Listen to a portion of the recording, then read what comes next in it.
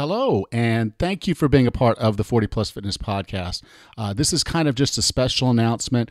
I wanted to make sure that the podcast listener didn't miss the opportunity to participate in the 40 Plus Fitness 28-day Functional Fitness Challenge. This is kicking off June 1st, so the last day to sign up is going to be May 31st at about noon Central. I'm going to announce this on the next podcast, so that'll come out Monday. If you're not interested in the challenge, then you might want to just go ahead and tune out right now, and we'll see you on Monday.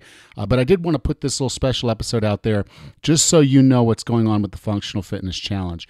This is basically where we're going to work areas like mobility, balance, strength, and a bit of core work in some non-traditional movements. There are going to be some movement patterns that you're probably not that familiar with, probably don't do on a regular basis. We're just going to do a little bit of this, a little bit of that. I've got it all set up in a really cool program. I'm really excited to launch this. But again, you do have to sign up before May 31st at noon Central. So you can go to 40plusfitnesspodcast.com/functional, and that'll take you to the sign up page. It's absolutely free to participate.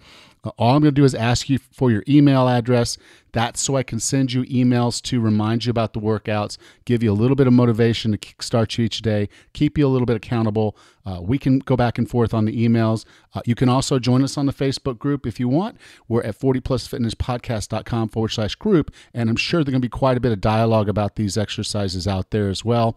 So again, it's 40plusfitnesspodcast.com/functional. That'll take you to the sign-up page. But you have to do that before May 31st. Again, it's working mobility, balance, strength, and some core work. So it's very different, and I think it integrates pretty well with most of the other workout programs that you're going to have out there. So this shouldn't be a problem for you to do as an add-on. The time commitment is going to be somewhere between 15 to 20 minutes per day.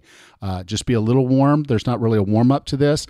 In the end, what's going to happen is I think a lot of these exercises can actually be a part of your warm-up for your regular workout. So go to 40plusfitnesspodcast.com/functional and join us today.